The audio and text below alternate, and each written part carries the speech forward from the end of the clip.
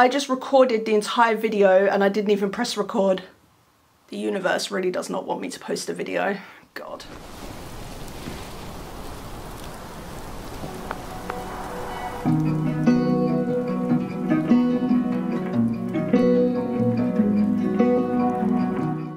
So, if you do not know, PAX West happened last week, which if you don't know what PAX West is, or a PAX convention is, it's a video game convention where developers come together, developers and fans alike come together at a convention, and said developers and publishers talk about their newest upcoming games. Deck 9 was at this event and they had a panel dedicated to the new Life is Strange game, Life is Strange Double Exposure. Unfortunately, I wasn't there. I live in the UK, hence the dark and dingy lighting.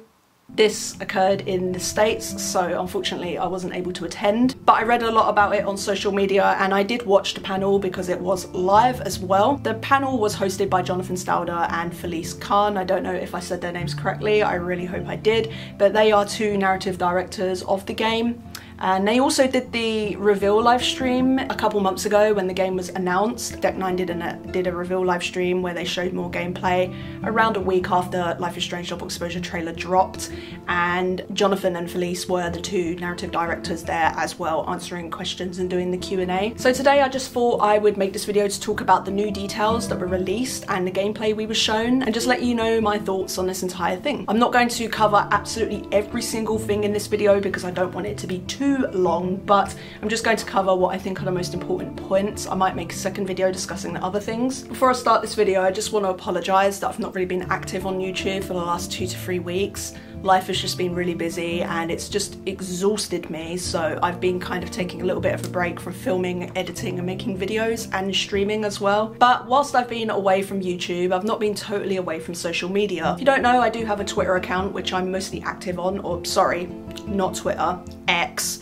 It's always going to be Twitter to me. I'm always going to call it Twitter, so sorry, it's not X to me, it's Twitter. But I post quite a lot on there. I repost a lot of stuff about Life is Strange, and I tend to interact with the community on there. Community at the moment is absolutely booming, as you can imagine, due to the Life is Strange stuff happening at the moment. So I recommend you follow me on there. But the main social media that I am active on is my Instagram account, which I really recommend you follow me on there. I post a lot of content about the new games I'm playing at the moment, about nerdy purchases. I post about my cats, exclusive Sparxxyy cat content, and I also do Q&As on there quite a lot on my Instagram stories as well. Just a really fun way for me to connect and interact with you guys. So if you're interested in following me on there, I really recommend it. My links to those social medias are down in the description. I'm a lot more active on those, so yeah, follow and join in. Without further ado, let's continue on with the video. Now, the first thing I want to talk about is Max's power. This was touched on quite a lot in the panel. As we know, throughout the whole entire marketing of the new Life is Strange is that Max has a new power, and that new power has been promoted as an alternative reality power where Max can shift between 2 timelines to try and solve the murder of her best friend Safi. We may have a conversation prompt in one timeline, but not a conversation prompt in the other timeline, which is why it's important to shift between these 2 timelines to try and get as much information about this mystery and to aid this investigation as much as possible. Now, there was a clip in the panel which had a lot of people questioning things, and here is the clip in question. We see. Let's find out. Shit.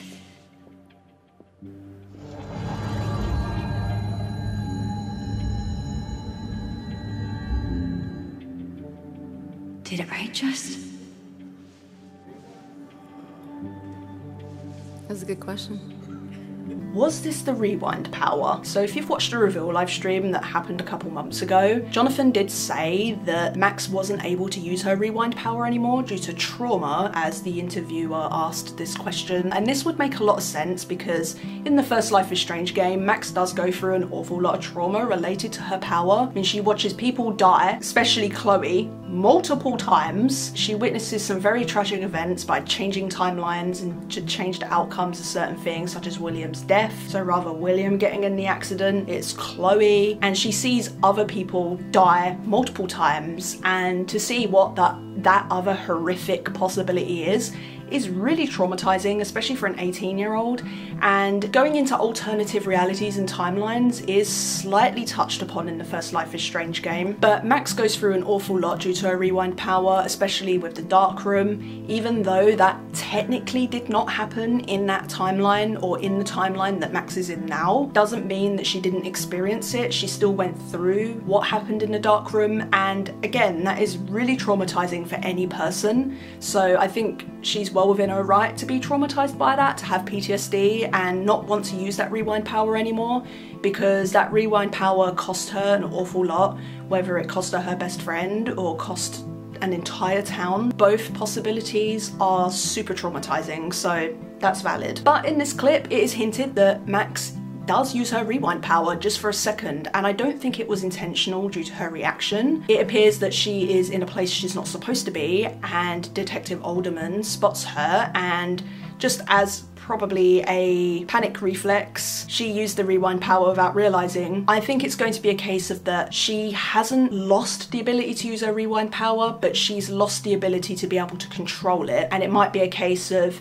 she can't control when she rewinds, and I think this will play later on into the game, and whether these two powers contrast together or not, I'm not too sure about yet. So I think it'll be really interesting to see how they delve into this and how they will contrast these two powers together, if this is a possibility. If Max rewinds at all in this game, I don't know. Yeah, I'm not too sure if they go together, the rewind and the shifting, but I guess we'll just have to wait and see until October, which is literally next month. God, this year is going so fast.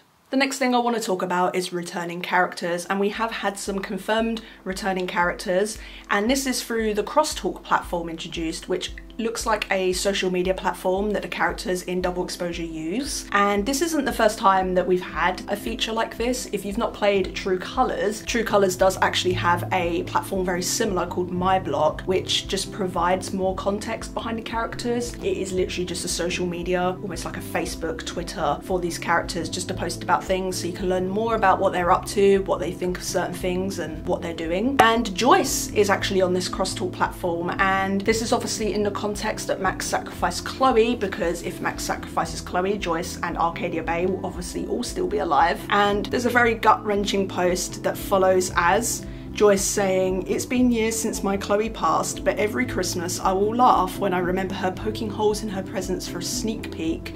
And another one that says, "Ever since I retired, living alone has been lonely. So I... ... but it cuts off. It's really heartwarming to see that even after all these years, Max did stay in touch with Joyce, and it is implied at the end of Sacrifice Chloe ending in Life is Strange 1 that Max and Joyce connect over this and almost share their grief of Chloe's passing. So they've clearly stayed in touch, even though Max is all the way over in Vermont and Joyce is all the way over in Oregon, if she is still residing in Oregon, that is. The next character that has appeared on this Crosstalk platform is Victoria Chase. Victoria was the mean girl-esque person in Life is Strange 1 and Before the Storm. She was kind of a love to hate, hate to love character that people had very mixed opinions on. I personally liked Victoria. I don't think she was a bad person. I think it was just mostly jealousy towards Max. She knew Max was a talented photographer and Victoria wanted to be the best. And again, she wasn't a bad person. She was literally just like 15, 16, 17, 18. She's just jealous teenager, so I don't think that makes her a bad person. It's implied on this Crosstalk platform that Victoria went on to be a photographer, hence the V Chase Photography handle. So it's really good to see that she went off to also do something that she was passionate about. It makes me wonder more, like, did Victoria and Max work together at any point during these 10 years? They're both photographers, so it's a possibility for sure. If Max and Victoria do interact, I think it's going to be really interesting to see how they do interact due to their very slightly complicated relationship in the first Life is Strange, as I mentioned earlier. So it's going to be good to see a mature Victoria and a mature Max talking, interacting. Now I want to talk about some possible returning characters. Obviously this is determined on some of the choices you made in the first Life is Strange game, so let's go over them. The first one I want to talk about is Warren Graham, who is a potential love interest in the first Life is Strange game. I personally really liked Warren. I know a lot of the community choose to hate him because Chloe, to me and to loads of others, is the obvious choice in romance for Max, but I think Warren is really sweet, and if you compare him to Elliot, who is an absolute creep. Warren is a sweetheart, and yes, he does some weird and creepy things. That's because he's literally a teenage boy, and teenage boys do weird and creepy things. It'd be really interesting to see Max and Warren interact and him potentially be on this crosstalk platform. Of course, if you choose to sacrifice Arcadia Bay, Warren does sadly die in this timeline, so if you chose that and make that apparent to Double Exposure, then there's no chance of Warren being or being referred to in Life is Strange Double Exposure. The next character I want to talk about is Kate Marsh. Now, I'm pretty sure, I'm not 100% certain, so you guys are gonna have to correct me on this, but I'm pretty sure Kate does survive the storm, because at the time the storm happens, Kate is not in town anymore. I think she's either gone back to her parents, so she survives the storm. This is also determined on whether you manage to talk Kate out of suicide at the end of episode 2. So how the game are going to navigate that and how the developers have navigated this is a whole other story, but hopefully it is handled properly if Kate Marsh is going to make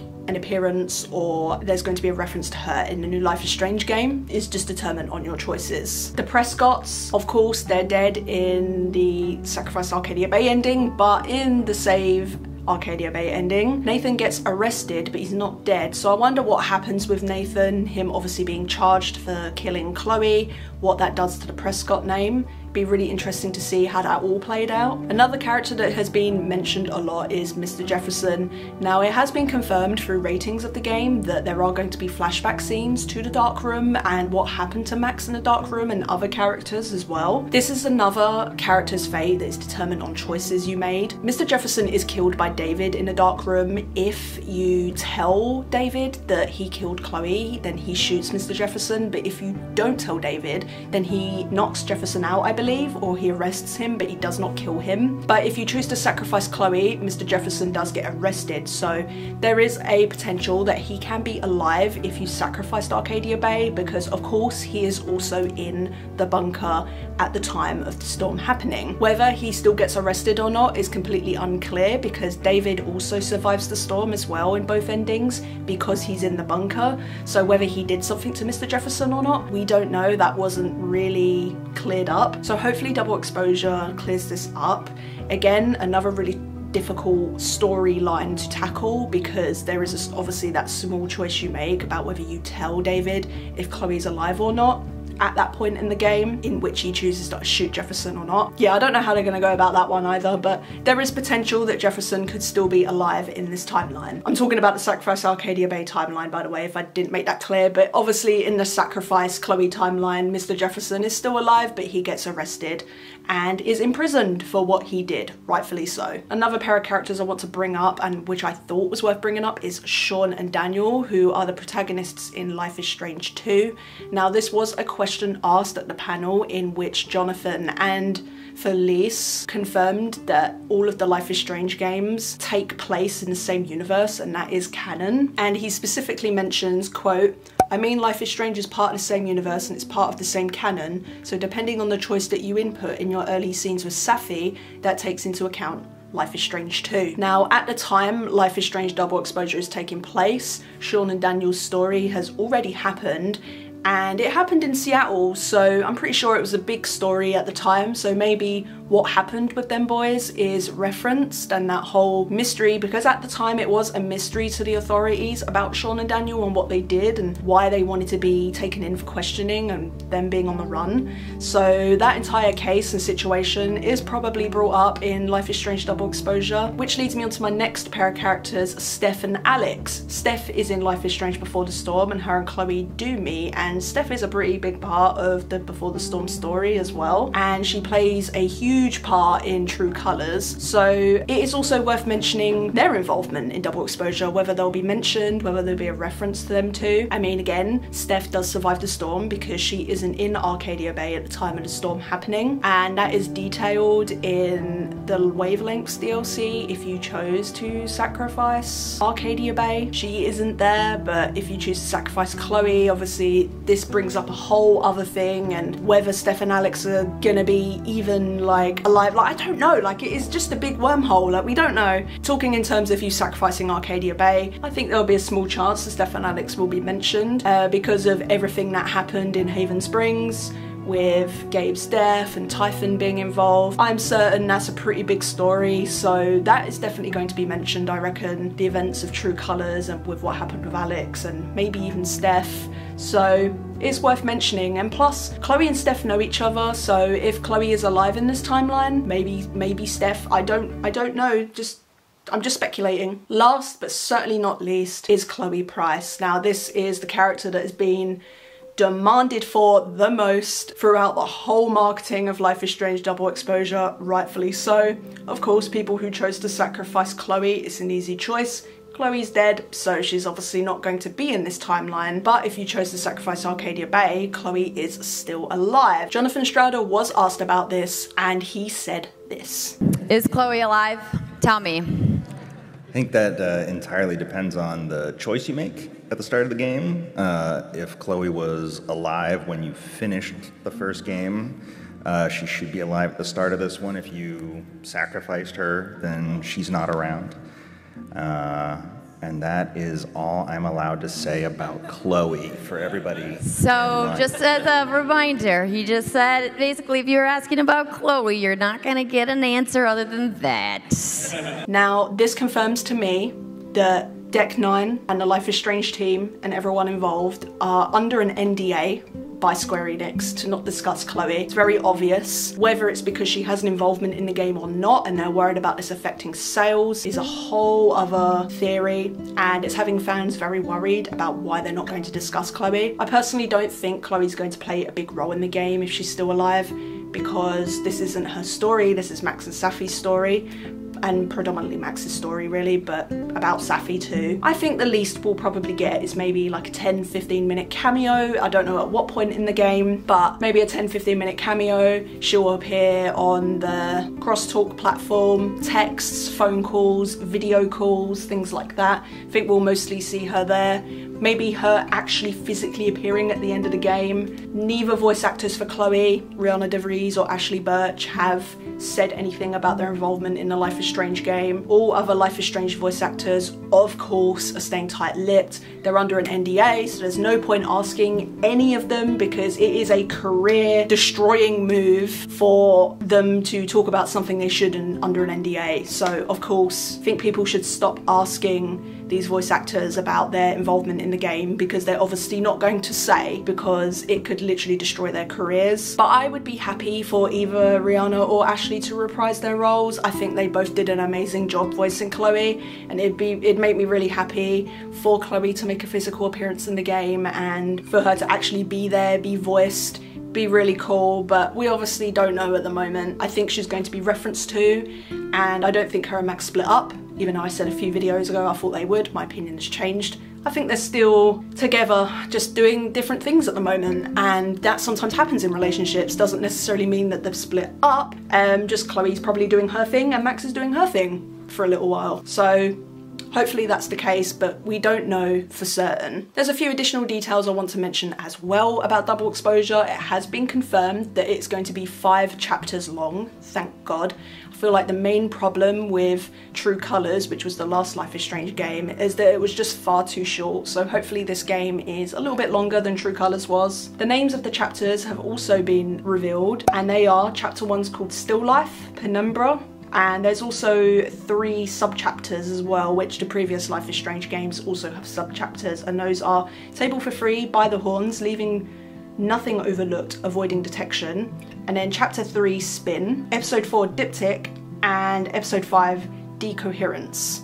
So these are all, I think Penumbra, Diptych and Decoherence are all photography terms. I am going to make a separate video diving into these chapter names and what they could possibly mean. I don't want to go into this video because it'd just be far too long, but keep an eye out for that video. But yeah, that is that definitely leaves things open for discussion for sure. That's basically all I've got to say in this video. Thank you so much for watching. Again, I just want to apologise that I have been sort of quiet on here. Again, I've just been really busy in life and it exhausted me, but it's good to be back, good to be filming videos. Do keep an eye out on my YouTube channel because I am going to be continuing streaming the first Life is Strange game. We're currently on the end of episode 2. We finished episode 2, I think last month was the last time I streamed. And episode 3 is actually my favourite episode in the first Life is Strange game. I do plan to stream that very soon, so please do keep your eyes peeled for that. I will let you guys know on social media when I plan to go live for that so you don't miss it. If you do miss it and have missed the others, all of them are on my channel available to view, just under the live tab on my channel. So if you did miss any of me streaming the Life is Strange games, they are there for you to view. If you enjoyed this video, do consider leaving a like and subscribe for more Life is Strange content. Thank you so much for watching, and I'll catch you guys in the next one. Goodbye and take care.